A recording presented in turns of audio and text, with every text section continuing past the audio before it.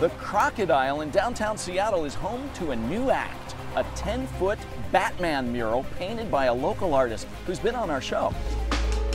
My name is Joey Nix. I'm an artist from Seattle, Washington. I was super excited to be able to design and paint this mural for DC. I obviously really like the skyline in the back and the Batmobile coming out of the center, Jim Gordon in front of the spotlight, just kind of holding it down.